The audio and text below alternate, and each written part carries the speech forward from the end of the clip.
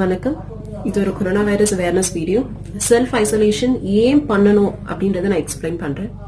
இப்போ இந்த corona virus pandemic டைம்ல there are 4 types of people category பண்ணிருக்கோம். டைப் ஏ பீப்புள் யாருன்னு பாத்தீங்கன்னா, ஒரு அஃபெக்டட் கண்ட்ரில இருந்து வர ஒரு டிராவலர். அவங்க இப்போ ஃபார் எக்ஸாம்பிள் இப்போ சென்னை ஏர்போர்ட் வந்து இறங்கிட்டாங்க. இறங்கின உடனே they will be first screened. Screen பண்ணும்போது என்ன பண்றாங்கன்னா, they are doing thermal screening. என்னன்னா உங்களுக்கு டெம்பரேச்சர் ரைஸா இருக்கான்னு செக் பண்றாங்க. ஒரு ஆள் அஃபெக்டடா இருந்தாருன்னா அவருக்கு 14 டேஸ்க்குள்ள எப்ப வேணா சிம்டம் வரலாம். ஃபார் எக்ஸாம்பிள் இப்ப அவருக்கு சிம்டம் இல்ல அப்படின்ற பட்சத்துல அவர் ஸ்கிரீனிங் விட்டு கடந்து வந்துருவாரு. வந்துட்டு பட் ஆனா அவருக்கு எக்ஸ்பிளைன் பண்ணிருப்பாங்க, இன்னல இருந்து 14 டேஸ் நீங்க வீட்டுல செல்ஃப் ஐசோலேட்டடா இருக்கணும்னு எக்ஸ்பிளைன் பண்ணிருப்பாங்க. இந்த எல்லா அட்வைஸையும் எடுத்து இந்த டைப் ஏ பர்சன் என்ன பண்ணுவாருன்னா, he will take a cab. ஒரு கேப் எடுத்துட்டு அவர் வீட்டுக்கு போவார். அவர் வீட்டுக்கு போகும்போது அவர் நினைக்கலாம், சரி நம்ம ஒரு மால் இறங்கி பசங்களுக்கு ஏதாவது கிஃப்ட்ஸ் வாங்கிட்டு போலாம். சோ ஒரு மால்ல இறங்குவாரு, அங்க ஃபுல்லா சுத்துவாரு, அங்க நிறைய பேர் மீட் பண்ணிருக்கலாம். அப்புறம் வீட்டுக்கு வந்து இறங்குறாரு. வீட்டுக்கு வந்து இறங்கினோன்னா ஒரு ஃபேமிலி ஃப்ரெண்ட்ஸ் எல்லாம் மீட் பண்ணுவாரு. இந்த 14 டேஸ்க்கு நடுவுல அவருக்கு எப்ப வேணா சிம்டம் வரலாம். அவருக்கு சிம்டம் வந்தோன்னா அவர் ஹாஸ்பிட்டல் போவாரு.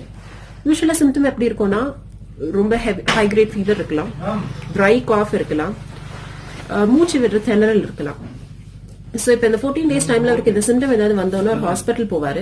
ஹாஸ்பிட்டல் போன உடனே அவருக்கு ஃபர்ஸ்ட் ஸ்கிரீனிங் பண்ணுவாங்க, COVID-19 ஸ்கிரீனிங் பண்ணுவாங்க. அதுல பாசிட்டிவ் வரலாம்.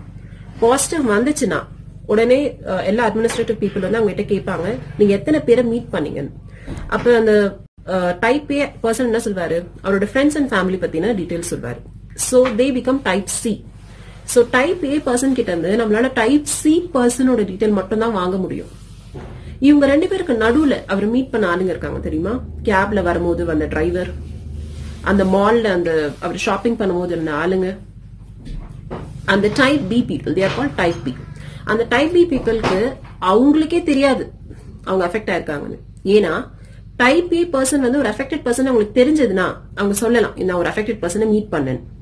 பட் ஆனா அவங்களுக்கே தெரியாது அவங்க வந்து இப்படி ஒரு ஆளை மீட் பண்ணிருக்காங்க. சோ அந்த மாதிரியான டைப் பி குரூப் வந்து கண்டுபிடிக்கிறது ரொம்ப கஷ்டம். நம்ம type A and type C கண்டுபிடிச்சிட்டு இருக்கோம், அவங்களுக்கு ட்ரீட்மெண்ட் கொடுத்துட்டு இருக்கோம். பட் ஆனா அந்த டைப் பி பீப்புள் யார் அப்படின்னு நம்மளுக்கும் தெரியாது, அவங்களுக்கும் தெரியாது. அண்ட் இன்னொரு டைப் ஆஃப் பீப்புள் இருக்காங்க. இப்ப இந்த டைப் பி பீப்புள் இன்னொன்னு பண்ணுவாங்க என்னன்னா, இப்ப இந்த கேப் டிரைவர் வந்து அவங்க ஃபேமிலி கிட்ட போயிருப்பாங்க, அவங்க ஃபேமிலியில ஸ்ப்ரெட் ஆயிருக்கும். அவங்க குட்டி பசங்க வெளில எங்கேயாவது போயிருப்பாங்க, அங்க ஸ்ப்ரெட் ஆயிருக்கும். அந்த மால்ல அவங்க யாரெல்லாம் மீட் பண்ணாங்களோ அவங்க வந்து அவங்க வீட்டுக்கு போயிருப்பாங்க, அங்க எல்லாம் ஸ்ப்ரெட் ஆயிருக்கும். இப்ப அவங்க எல்லாருமே டைப் பி பீப்புள்.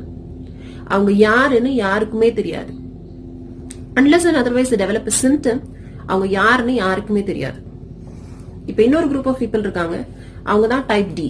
அவங்க யாருன்னா, இப்படி கொரோனா வைரஸ் பேண்டமிக் வந்துருச்சுன்னு தெரியுது, சோ அவங்க வீட்டுல அமைதியா இருப்பாங்க. இது மாதிரி நியூஸ் எல்லாம் பாக்குறாங்க, வெளில போக கூடாதுன்னு சொல்றாங்க.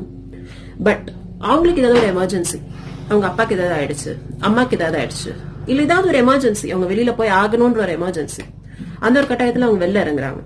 அப்ப இந்த வெளியில சுத்திட்டு இருக்காங்க பாத்தீங்களா, type B people who are infected but who have not developed a symptom. அந்த மாதிரி இருக்க ஒரு ஆளுங்க இந்த டைப் டி ஆளை மீட் பண்ணானா, இந்த டைப் டி ஆளு will become B1 or B2. அவங்களும் இந்த பி கேட்டகரிக்குள்ள வந்துருவாங்க. சோ இப்ப நம்ம என்ன பண்ணணும்னு நாங்க சொல்றோம்னா, 14 டேஸ் எல்லாரும் வீட்டுள்ளே இருங்க. இப்ப யாருக்கெல்லாம் சிம்டம் வருது, இந்த டைப் பி பீப்புள் இருக்காங்கல்ல, அவங்களுக்கு எல்லாம் சிம்டம் வரும். அவங்க வெளியில வருவாங்க, ட்ரீட்மெண்ட் எடுப்பாங்க. அப்ப அவங்க கிட்ட இருந்து நம்ம அவங்க இப்ப ஃபார் எக்ஸாம்பிள் இப்ப டைப் பி ஆளு ஒருத்தன் வீட்டுல இருக்கான், அவனுக்கு சிம்டம் வருது, அவன் வெளியில வரான், நம்ம டெஸ்ட் பண்றோம், அவனுக்கு பாசிட்டிவா இருக்கு. அப்ப அவன் வீட்டுல இருக்க எல்லாரையும் நம்ம ட்ரீட் பண்ணிடலாம். ஓகே, அதோட அவன் ஸ்ப்ரெட்டிங் கம்மியாயிடும். அவன் வெளியில எங்கேயும் போட யாரையும் பார்க்கல, அவன் ஸ்ப்ரெட் பண்றதை நிறுத்திடுவான். இப்ப நம்மளுக்கு என்ன தேவைன்னா, இப்ப இந்த டைப் பி பீப்புளை கண்டுபிடிக்கணும்.